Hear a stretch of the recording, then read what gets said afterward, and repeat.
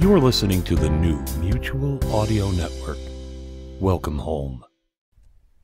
The following audio drama is rated PG for parental guidance.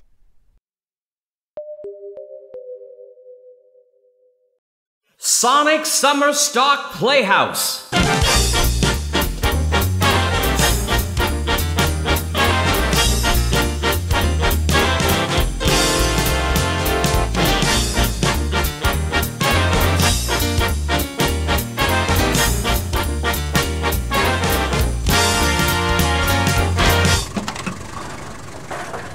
Good evening, Maurice. Lovely crowd tonight. Evening, Mr. O. Gorgeous crowd.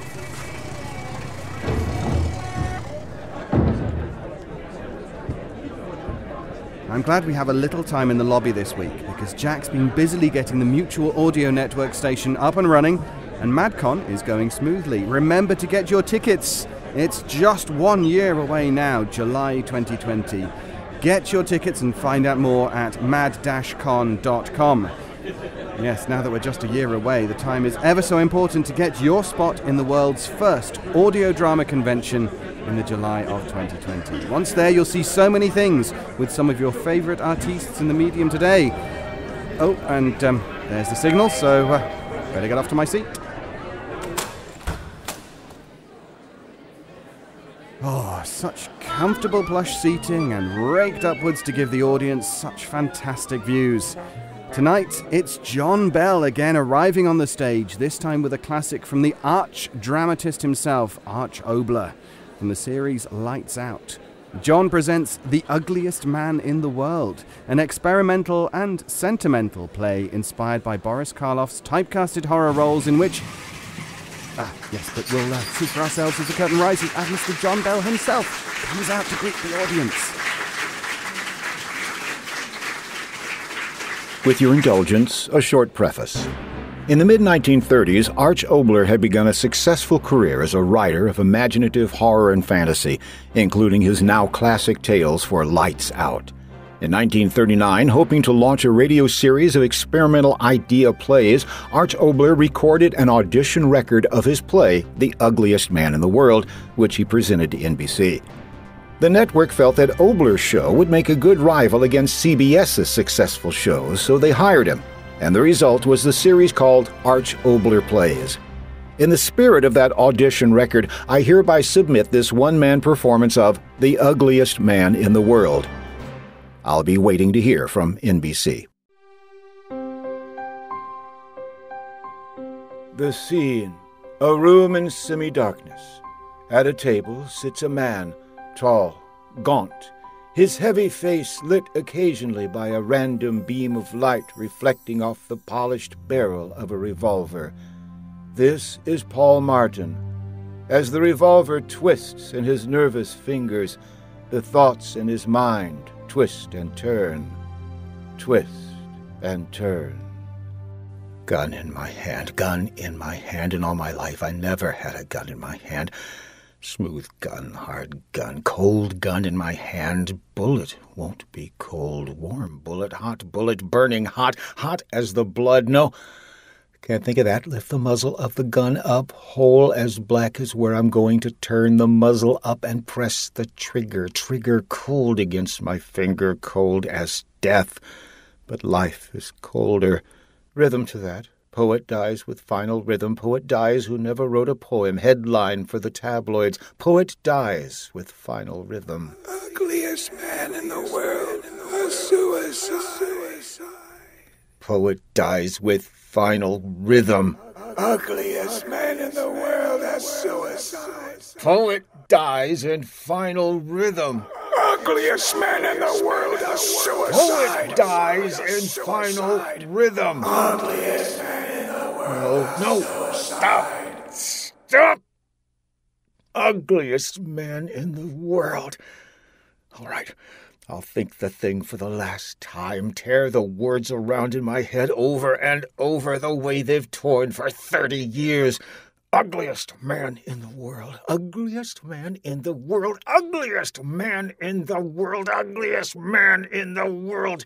Press the trigger. Stop it. Press the trigger. No, I can't. Got to wait. Wait for what? For nothing. Nothing if I press the trigger. Nothing if I press the trigger. Nothing if I wait. Press the trigger. No! My chance. Yes, my chance to think it all out, but clearly for the first time in my life, how it started, why it's ending this way. Think it all out, clearly, from the very start. Then press the trigger. School today, Paul? There's a start. First day of school. How old was I? 9 or 10. She kept me home, away from the others. I didn't know why, until that day she said, "School today, Paul."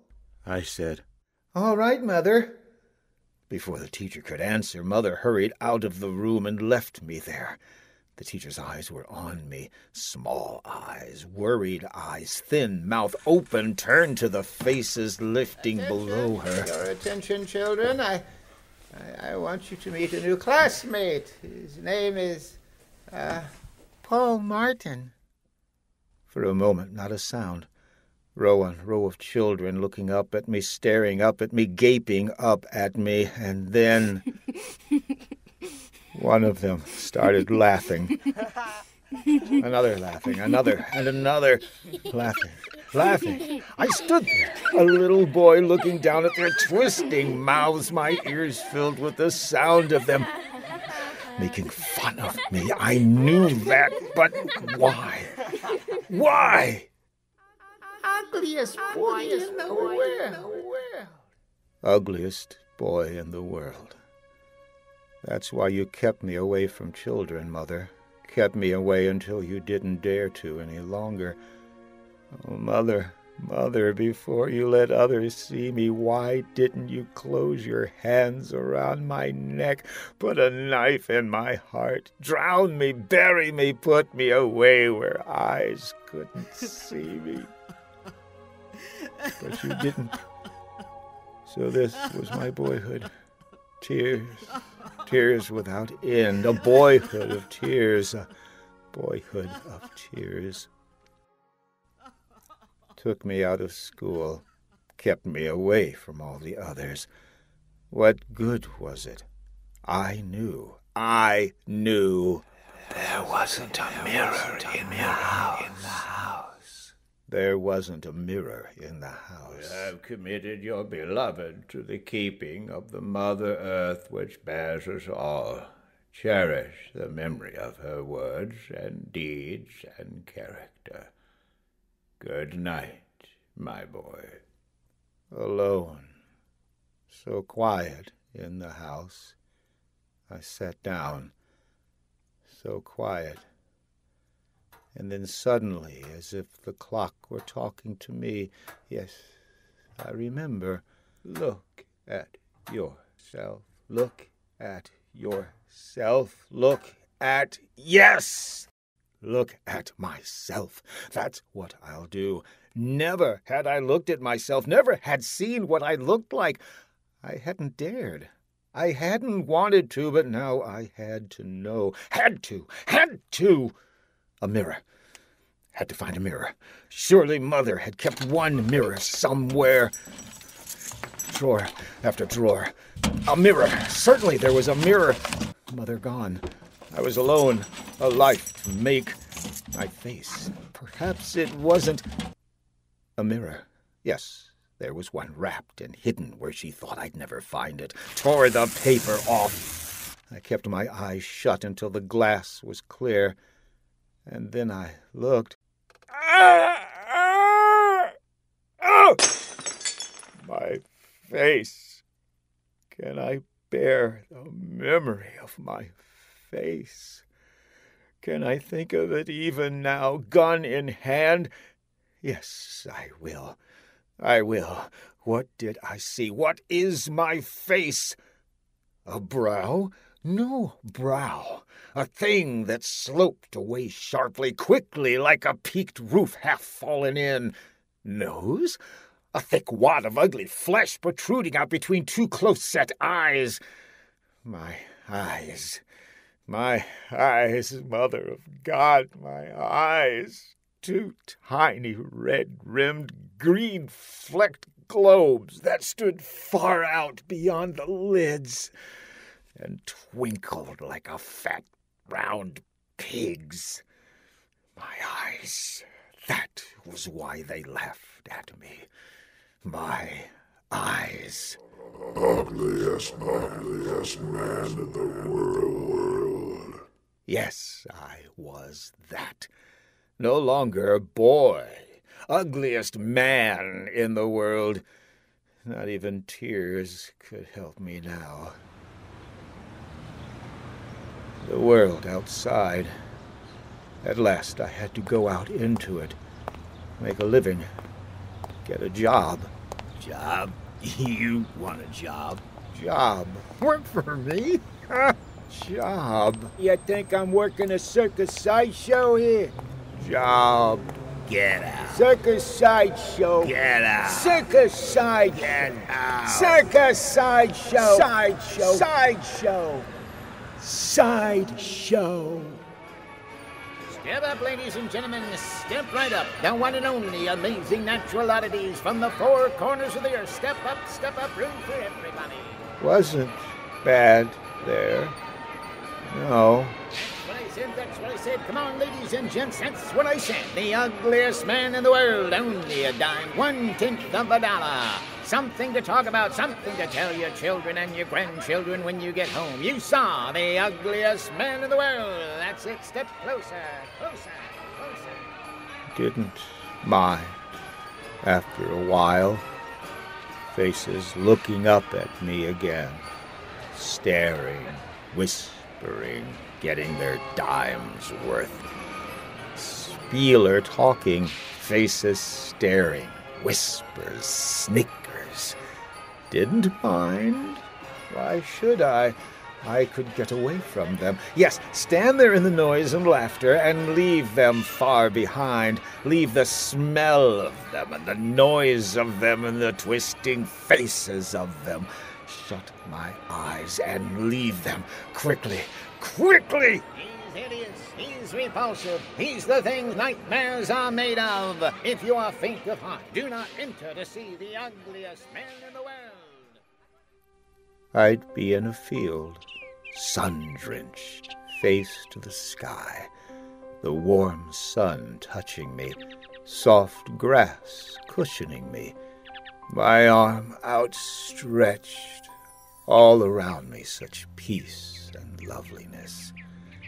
I'd lie there so happy, and then a breeze touching my face, and a small white cloud in the sky, then another, and all at once the clouds were like a woman's face looking down at me.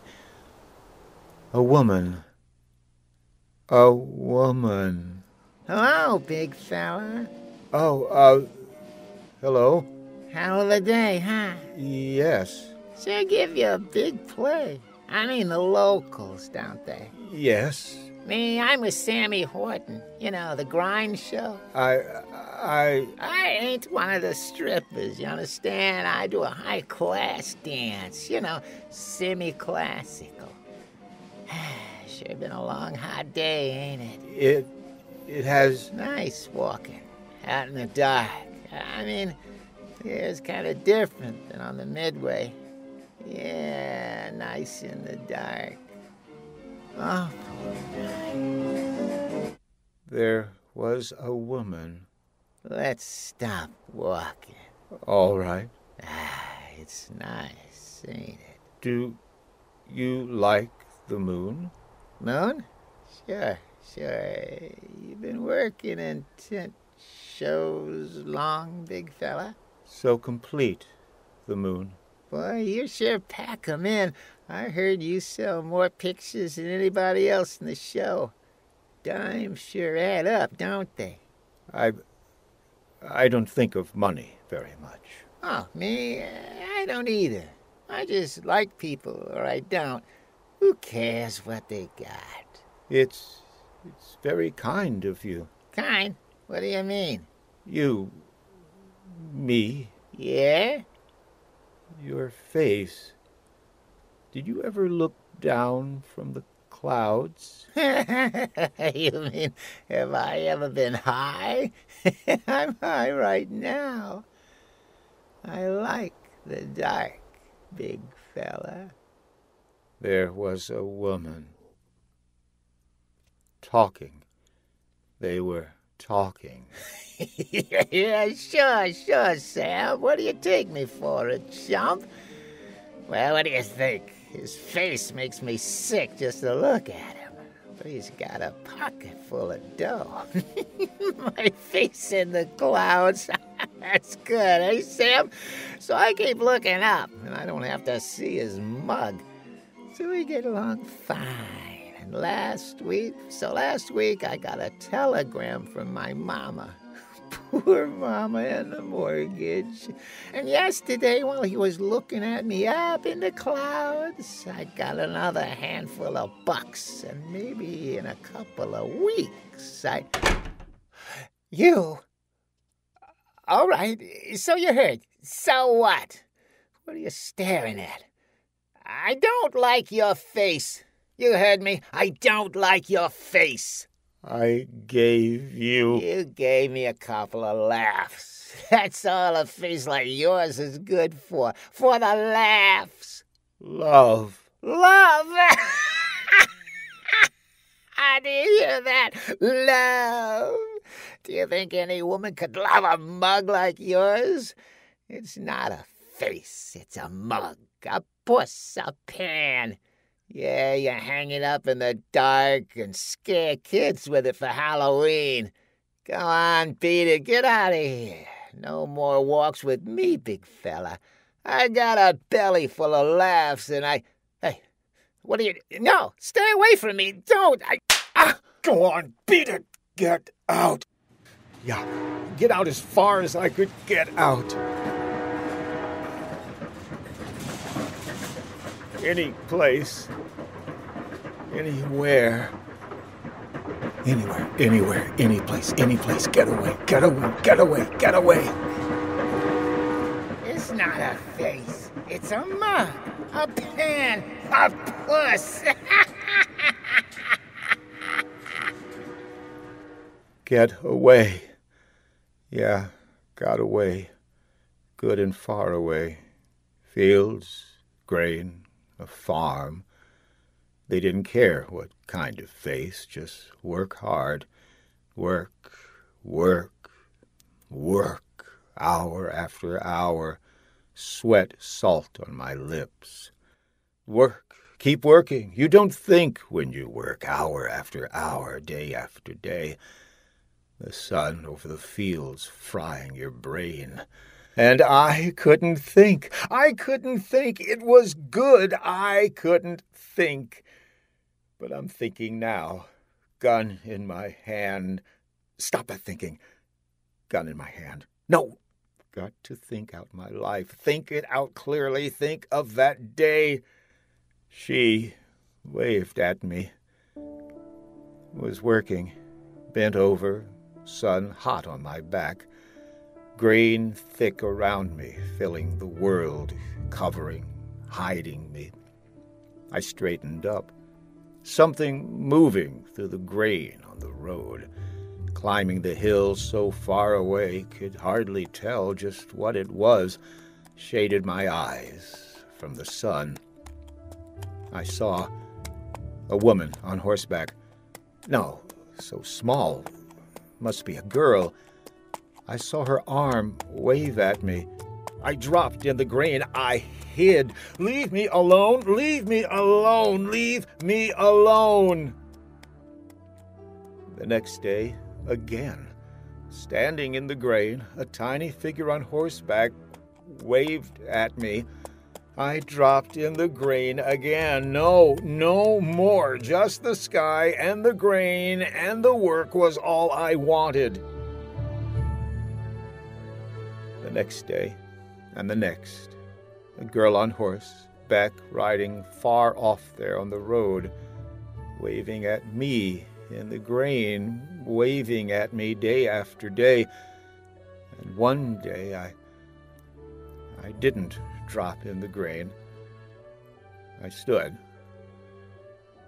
I waved back at her, waving at me because she couldn't see me, see my face, puss, and mouth. So she waved at me, and I waved back. And soon I was waiting for that moment in the day when she'd pass in the distance and her arm would lift toward me. I waited for that, just waited.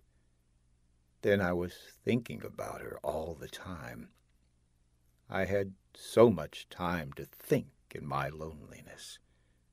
What did she look like? What did she look like? I don't remember how.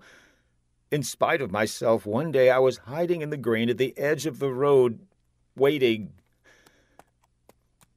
for her. Wanted to run, yet I stayed. Wanted to cover my eyes, yet I looked with eyes as big as all my loneliness. Horse knew I was there. She didn't.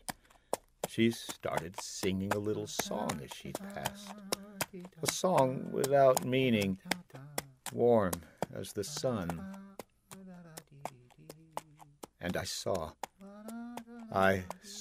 her, face as lovely as mine was ugly. Young, lovely, young, lovely. The words tumbled over and over in my head as I watched her go by, young and lovely. I began to see her face everywhere in the grain, in the sky, and at night in the dark. Ugliest man in the world. Thinking of the loveliest face in the world. I tried to stop, but I couldn't. The loneliness in me was a pain I couldn't endure anymore. Again and again I hid in the grain and watched her go by me. Just a quick moment, and then she was gone, and I was left in the loneliness again. But I couldn't meet her. I knew that one look at my face and she'd scream, she'd run. Yes, even laugh. Laugh, laugh, and if she laughed, I knew my world would end, crack in the laughter and crush me under. If she couldn't see my face. Yes, if she were blind. Read a book like that somewhere. A woman never saw the man she loved. If she couldn't see me, only know me as I am, my voice, thoughts, my dreams, ambitions, if she couldn't see. Dangerous dreams, daydreams that brought me to a gun in my hand. But I had nothing, so I had dreams of her, blind, not knowing my face, not knowing, and her face close to mine and her lips. I said it.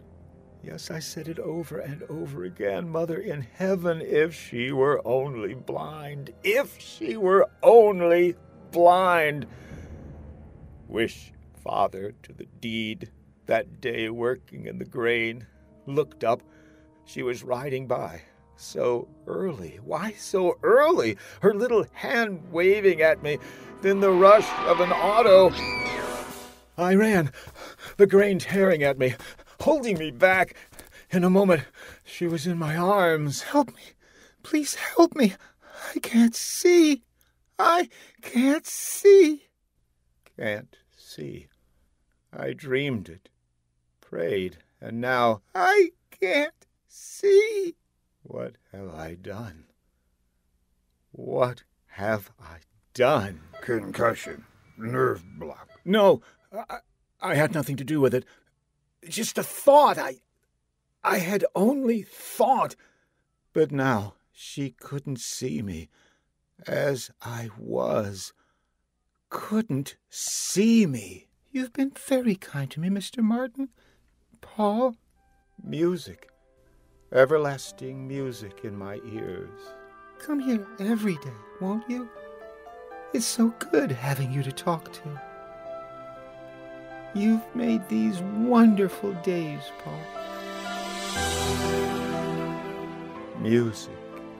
Everlasting music. Her voice. Being with her. Knowing her. And she... You've such a good mind, Paul. The best I've ever known. I needed a mind like yours. I'm laughing, Paul, because you've made me happy again. You, Paul, and I bless you for it. Happy days. Endless days. Quick silver days. Then the day. Paul, I've been waiting for you. I wanted to be here sooner, but the grain... The grain. Is it very tall and bold now, Paul? Very. Remember how the grain used to keep us apart? Before I even knew you, I'd wave, and the grain was between us, and I never knew you. Is knowing me important? Paul. Do you know me now? You're the only one I've wanted to be with me. Do you know me now? You know so little about me to ask me that. You're lovely.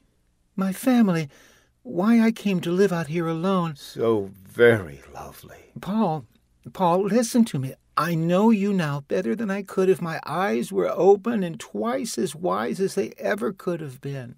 You're lovely. And so are you.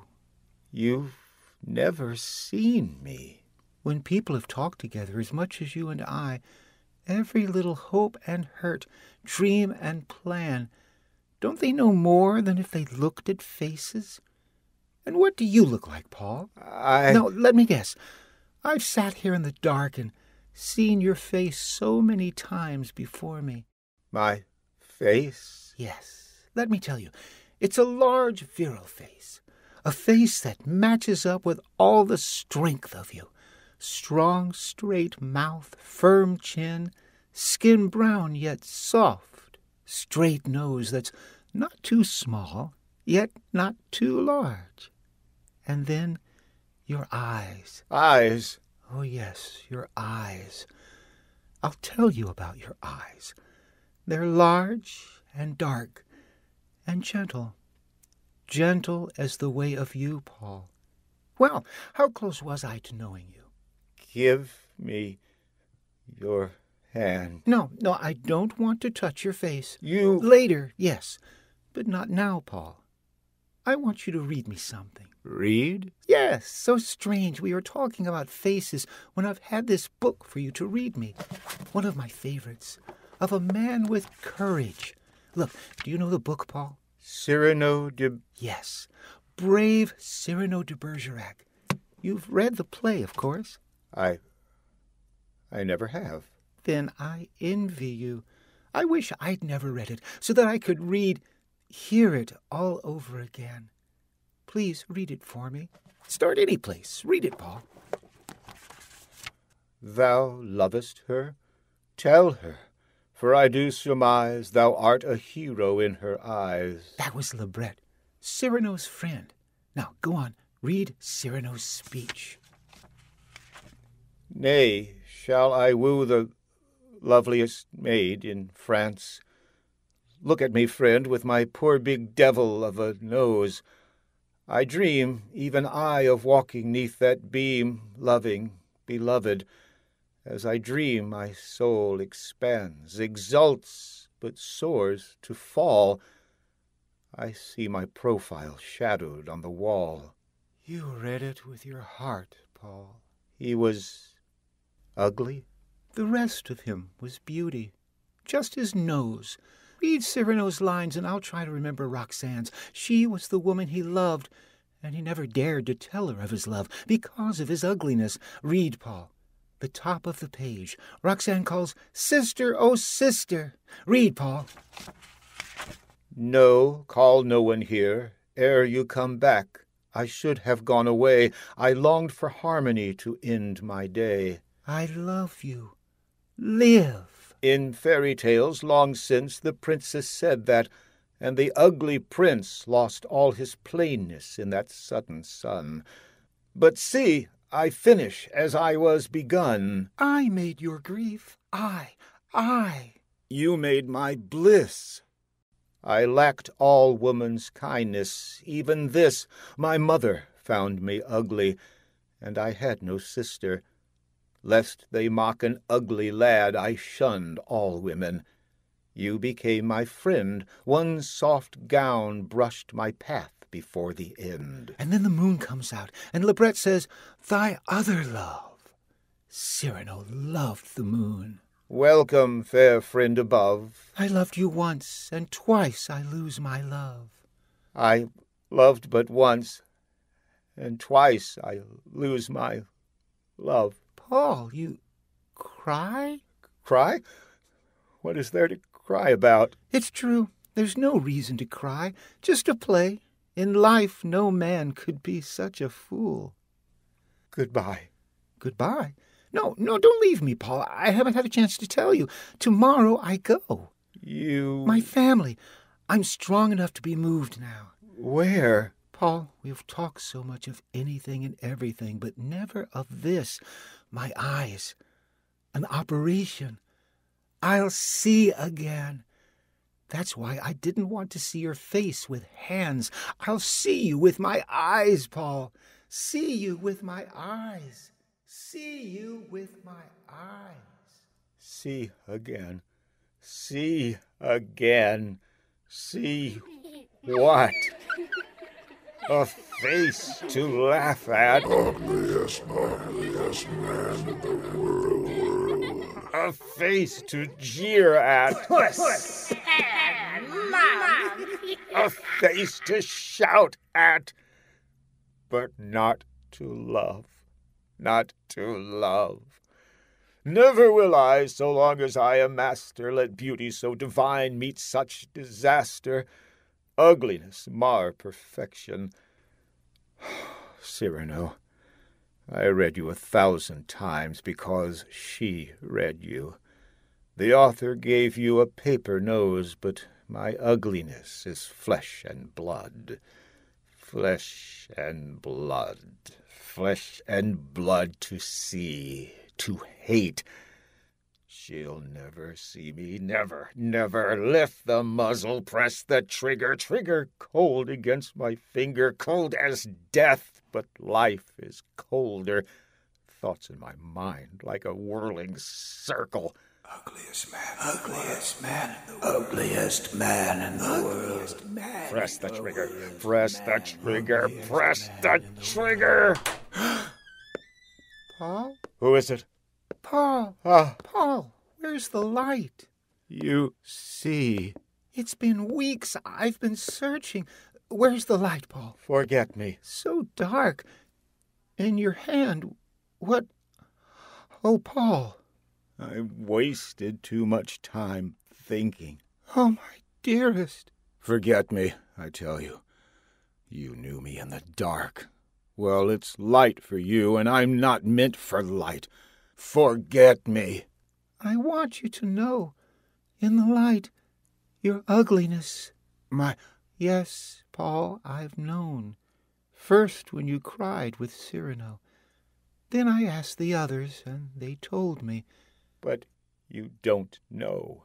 My face, a thing. A thing apart, as my blindness was apart from me. I love you. You love? Love you, yes. Yes, I love you. You don't know. But I will know. Turn on the light, Paul. Turn on the light. I love you. Live for me. In fairy tales, long since, the princess said that, and the ugly prince lost all his plainness in that sudden sun.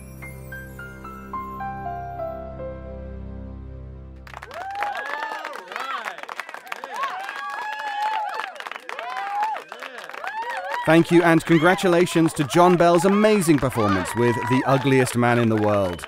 Join us next week as the Narada Radio Company returns with another grand Billy Wilder adapted film classic from Lux Radio Theatre.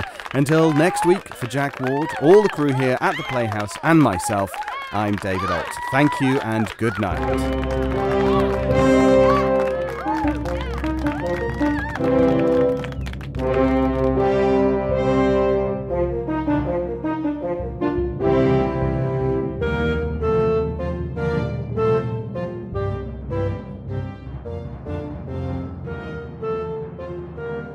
And that's this week's performance for Sonic Summerstock Playhouse. All productions, performances, characters and scripts presented in the Playhouse belong strictly to their copyright holders, and no copyright infringement is assumed or intended. The Sonic Summerstock Playhouse is part of the Sonic Society podcast and Electric Vicuna Productions. Any shows that continue their run must have explicit permission from all parties involved. The Playhouse theme was written and performed by Sharon B. Join us next week at the Playhouse for another classic performance. I'm your announcer, David Alt. Good night.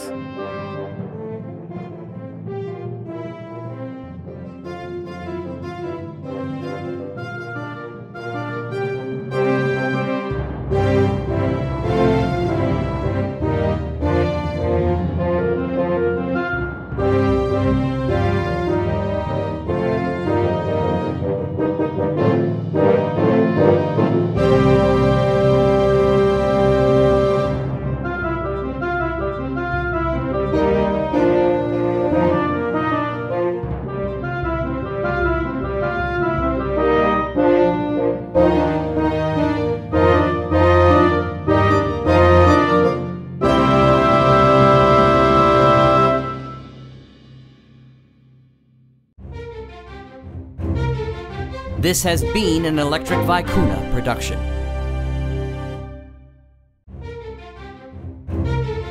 This has been an Electric Vicuna production. Hi, I'm Persephone Rose, executive producer for Postal Roach and the creator of Emperor Pigs. I'm a huge fan of audio drama, and if you're listening to this right now, I've got a sneaking suspicion you might be too. So make sure your headphones are plugged in tight because you're going to want to hear this. From July 24th through the 26th in 2020, producers, directors, composers, writers, actors, technicians, and fans of audio drama are gathering together for the world's first international modern audio drama convention in Halifax, Nova Scotia. This is going to be amazing. If you like panels, there's going to be panels. Workshops, they've got them. Studio sessions, swag, events, live performances, and most importantly, all your favorite creators are going to be there. You can get all the details and purchase your tickets online at www.madcon.com. That's MAD-CON.com. See you at MadCon.